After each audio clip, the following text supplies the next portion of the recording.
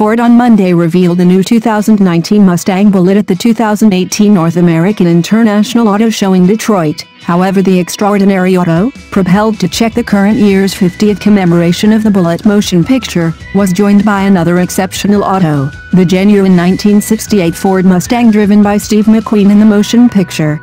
The ebb and flow proprietor is Sean Kiernan, whose father Robert Kiernan, Jr. obtained the auto in 1974 subsequent to detecting a promotion for a 1968 Mustang Bullitt auto. Talking with Jay Leno in the video beneath, Sean uncovers that his dad was the main individual who asked about the auto and wound up paying $6,000 for it.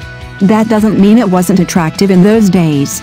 McQueen himself figured out how to find the auto to Sean's dad in 1977 and sent him a letter asking for to get it.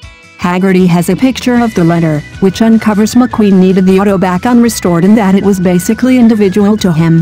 McQueen even offered to locate a comparative Mustang to swap, on the off chance that it didn't include excessively cash, yet had his offer turned down.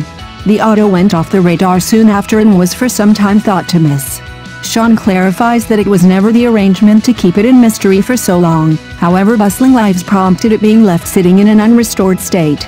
It was still in that unrestored state amid its uncover this week in Detroit close by the 2019 Mustang Bullitt.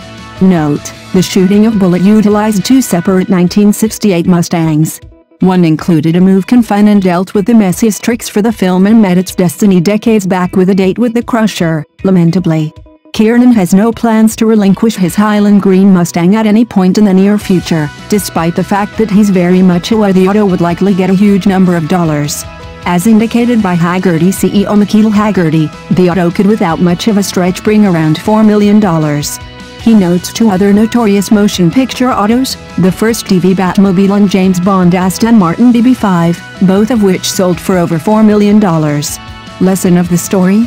Notable motion picture autos pull in enormous cash,